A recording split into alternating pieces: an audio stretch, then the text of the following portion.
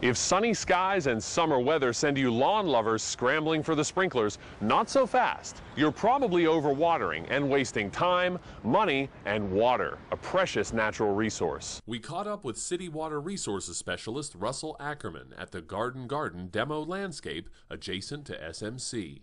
Here he explained that while many of our traditional watering habits involve fighting a losing battle with Mother Nature, outdoor water efficiency really trickles down to a matter of dollars and cents. Every time we waste water, we're costing ourselves and our state more money in the long run.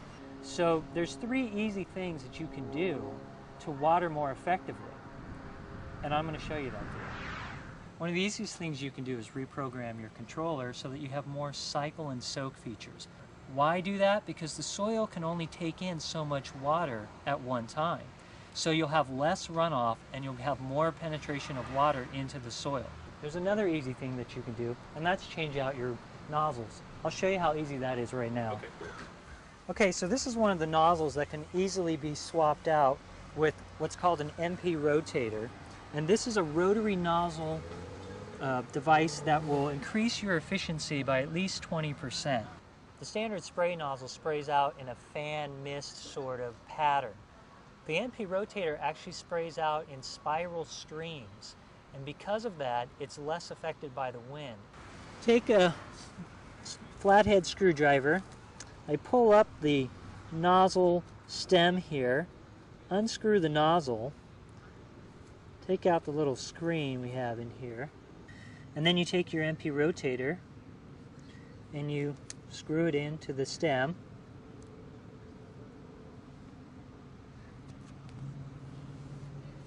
And that's it. It's that easy. And finally, one last easy thing that you can do is take your old spray heads and convert them to drip irrigation. You unscrew the cap, you pull out what are called the guts, and then you put in what's called a Retro 1800 kit. And what it is a filter and a pressure regulator. So the first thing I do is I pop in my filter, and then I screw on my pressure regulator, and now I'm going to screw in the drip connector piece.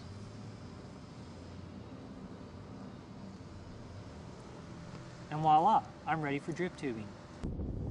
And Ned, if you do these 3 easy things, you're going to go a long way to making your garden a whole lot more water efficient.